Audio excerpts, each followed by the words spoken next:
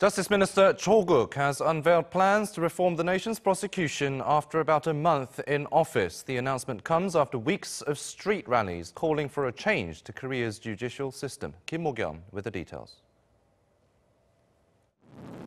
South Korea's Justice Minister Cho Kuk has announced a set of short and medium-term prosecutorial reform plans, most of which center on curbing the prosecution's power and prioritizing human rights. I will exert my utmost efforts to systemize a prosecutorial reform that prioritizes the rights of the public. I will correct the wrong investigative customs of the prosecution so that it respects the rights of the people and exercises self-control.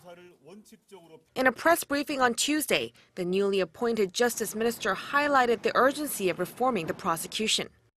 Under the immediate measures, prosecutors will only be able to use investigative vehicles for work purposes. The measures also create a special committee to check the legitimacy of prosecutors being transferred to other government organizations.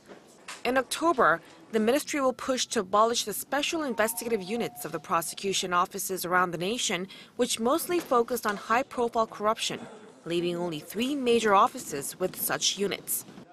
As part of efforts to protect the human rights of those being questioned, the ministry will ban long and late-night questioning sessions and minimize the summoning of suspects and witnesses.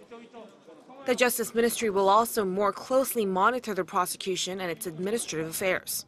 As for medium-term goals, Cho pledged to reshuffle the organization so that prosecutors could better focus on their duties.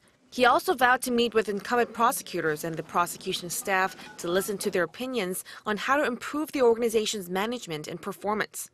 The latest announcement marks the first time Cho unveiled his vision for change to the public since he took office last month. Mok-yeon, Arirang News.